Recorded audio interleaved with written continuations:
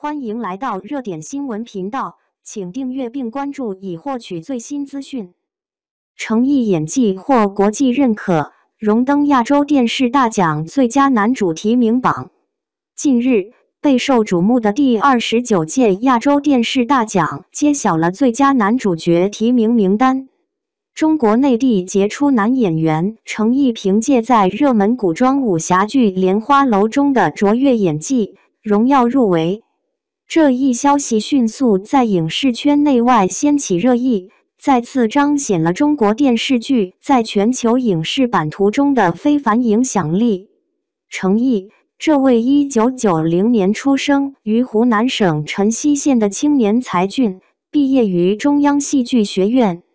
自2011年踏入演艺圈以来，便以一部部佳作奠定了自己在影视界的坚实地位。从青云志中飘逸出尘的林惊羽，到沉香如屑、沉香重华里深情款款的应渊，成毅以其独特的表演风格和深厚的演技功底，赢得了无数观众的青睐与赞誉。此番提名亚洲电视大奖最佳男主角，成毅凭借的是在古装武侠剧《莲花楼》中饰演的复杂多面角色里莲花。剧中，他巧妙地将武侠高手的英勇果敢与文人墨客的温文尔雅融为一体，通过细腻入微的表演，深刻揭示了李莲花内心的丰富情感与复杂性格，让观众对这个角色产生了强烈的共鸣与感动。